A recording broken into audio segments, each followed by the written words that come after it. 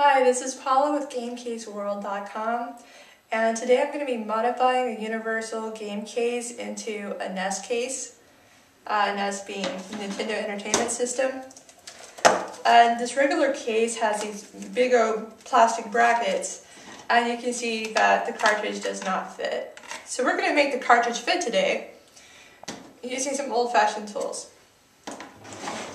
I have my tools kind of laid out here for you to see. Starting over here with the most important, I have a Dremel 4000, which is kind of a higher end Dremel, if you can see that. I have a pretty heavy duty bit on it, you can see that too. I think this bit actually comes standard with this particular model. You can also see I have some melted plastic around the shank. That's not very good to have. Usually after about 5 cases you have to take this off and clean it. And to clean the shank you use pliers and a little bit of luck. Some of the other tools that you might want is a Ryobi sander. I don't use this much anymore, but when I started out I wasn't as good as I am now and needed a sander. So this is a Ryobi. These little kits are kind of invaluable. They have some sanding bits and stuff in here that are nice to have. Sanding block. I've got some more sanding tools right here. Of course, you have to use glasses, safety glasses. This is a must. You have a little bit of plastic this gets really hot. It can fly up into your eye and melt into your cornea. I actually made that happen to somebody that I knew, and they had to have an operation on their eye. Not good. So the very first thing you're going to use is this right here. It's a box cutter.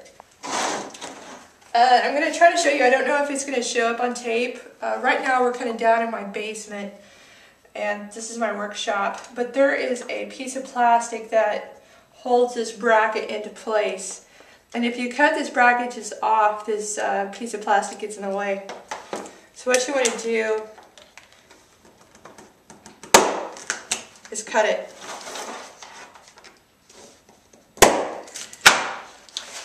Alright, I have one done over here, although I need to cut these brackets for this too. Once you have those set, got my stuff around.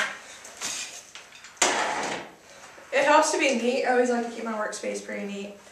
I have a bench, I have something on it that won't scratch my case.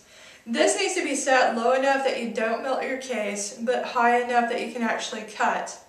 You want to cut as fast as you can, because the longer that you stay on one of these brackets, it's going to melt, and melt isn't good. It creates these little kind of balls of plastic that's not very attractive. So I set this to about a 12 on my dial, and we're going to see what happens.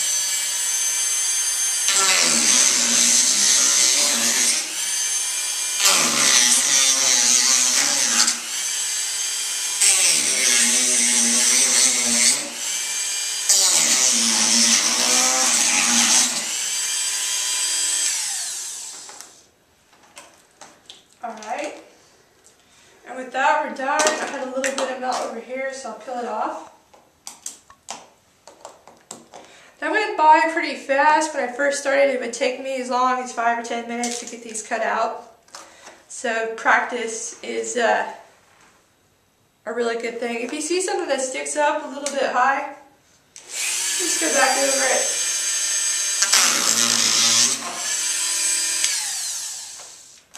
And slice it off like that.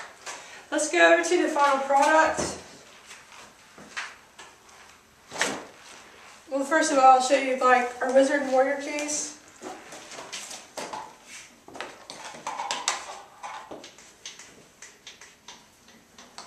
So you can see it now fits.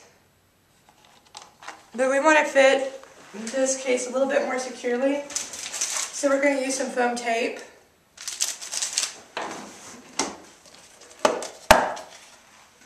I'll put some foam tape inside of the case.